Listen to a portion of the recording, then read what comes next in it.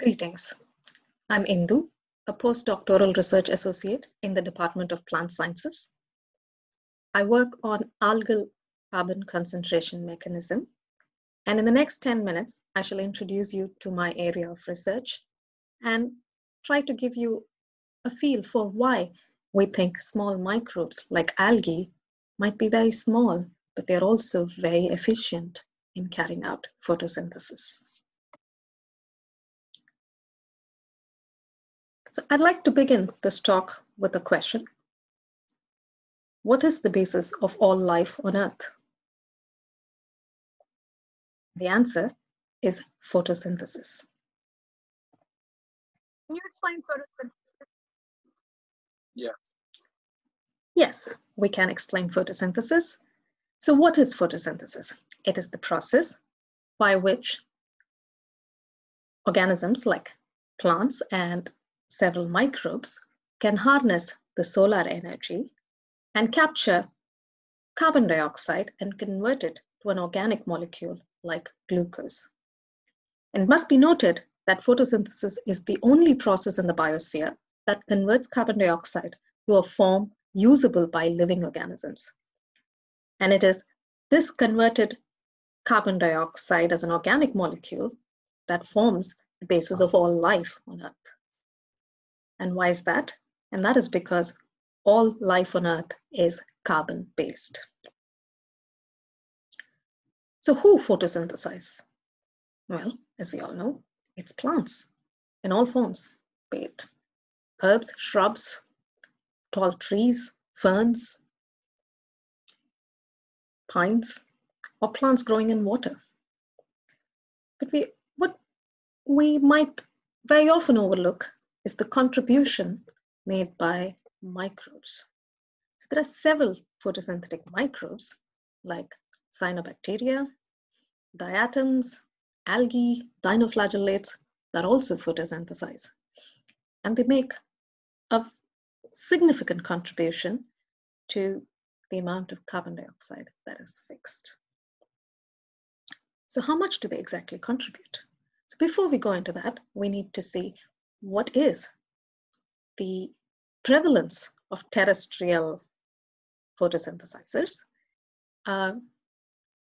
as opposed to aquatic photosynthesizers, which are primarily microbes. So the difference in biomass in terms of their carbon dry weight is 200-fold, which is quite phenomenal. So there's 200-fold more of terrestrial plants and photosynthesizers as opposed to aquatic microbes.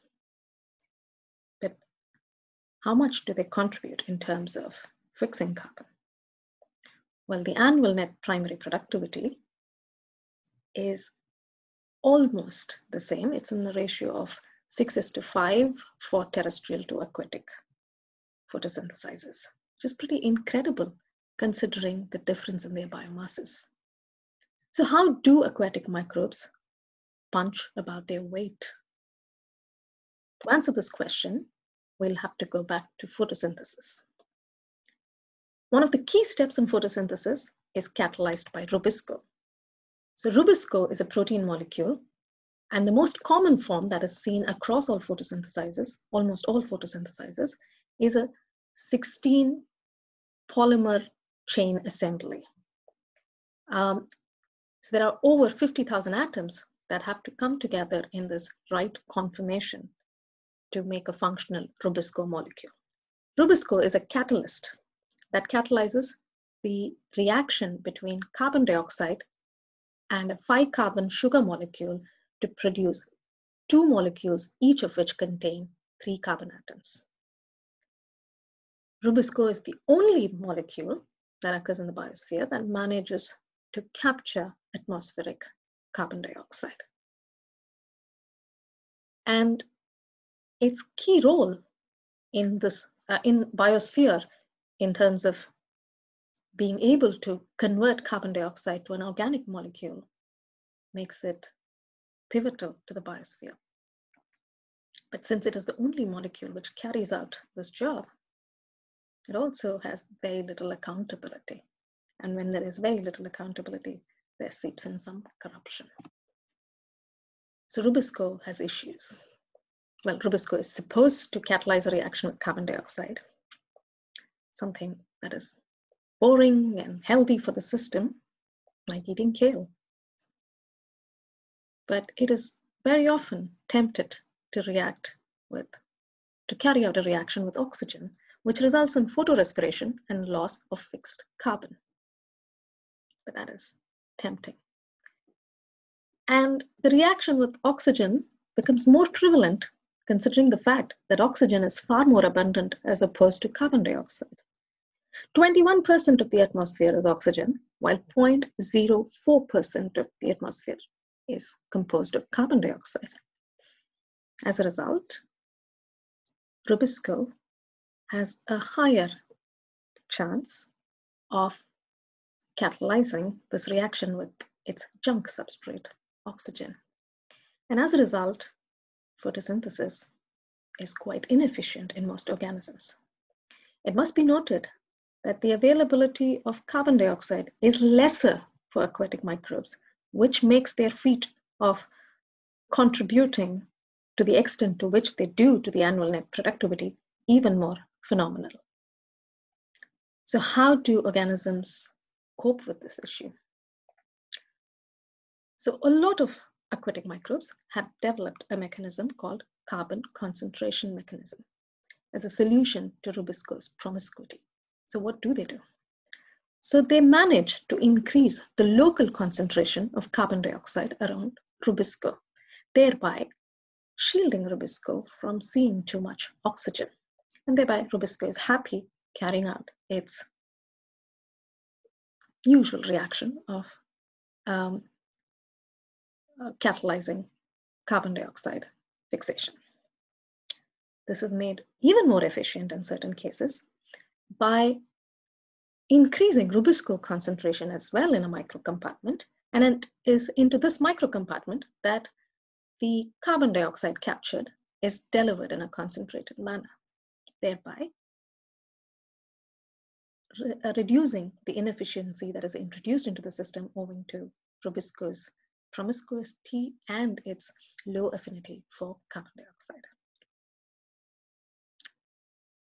So where does this happen in microbes? So here I have examples from cyanobacteria, 2 cyanobacterial species, and the green alga, Chlamydomonas reinhardti. So in the first 2 images that you see here, in Halothiobasilus and Synechococcus, there are these spheroid dark structures that you see, which are actually microcompartments where Rubisco is kept concentrated, and it is into these compartments that carbon dioxide has to be delivered for fixation. In the case of green alga Chlamydomonas, which is a model system, and it is the model system that I study in my lab, along with several other colleagues, the microcompartment is called pyrenoid, which is within an organelle called chloroplast, which is where most of the photosynthesis reactions take place. In fact, all of the photosynthesis reactions take place. And it is in the pyrenoid that the Rubisco is kept concentrated, and it is here that the carbon dioxide needs to be delivered. So how complex is CCM in an organism like Chlamydomonas reinhardti?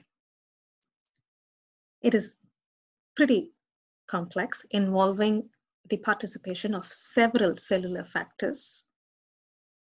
As one would expect, CCM is dependent on light because it is happening in conjunction with photosynthesis. And it also responds to the availability of carbon dioxide. It must be noted that Chlamydomonas grows in water. And in water, carbon dioxide converts to an ionic form like bicarbonate. So what is available to the algal cell very often is more of the bicarbonate rather than carbon dioxide.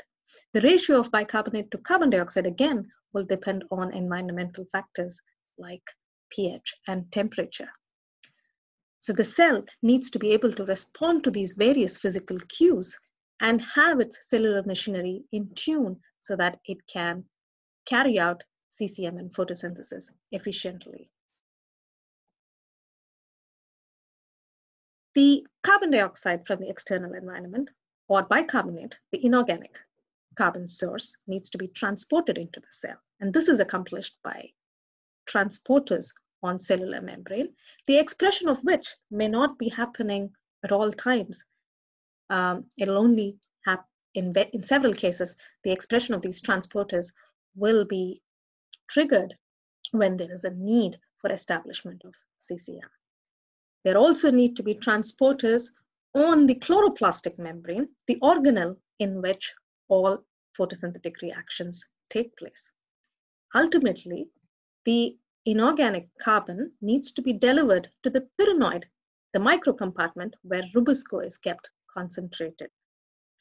The microcompartment also has a carbonic anhydrase, an enzyme, which ensures that bicarbonate is converted to carbon dioxide. Because one needs to bear in mind that rubisco can only act on carbon dioxide, but not on bicarbonate. So what I'm trying to say here is that there are several genes and several proteins and several factors that come into play.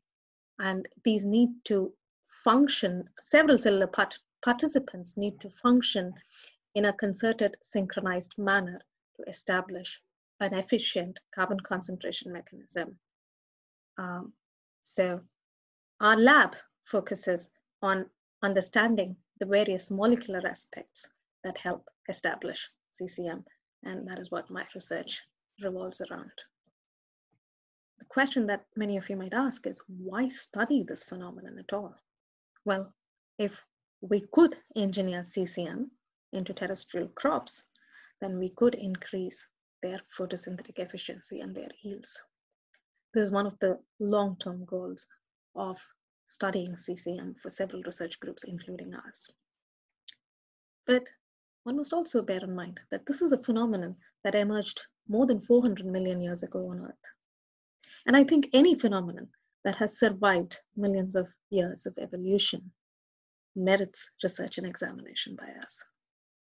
So with that, I'd like to thank my advisor, Professor Howard Griffith, and members of the lab with whom I collaborate. I would also like to thank the funding bodies, CAP and Tigris, which pay for my research here at Cambridge. Thank you for your attention.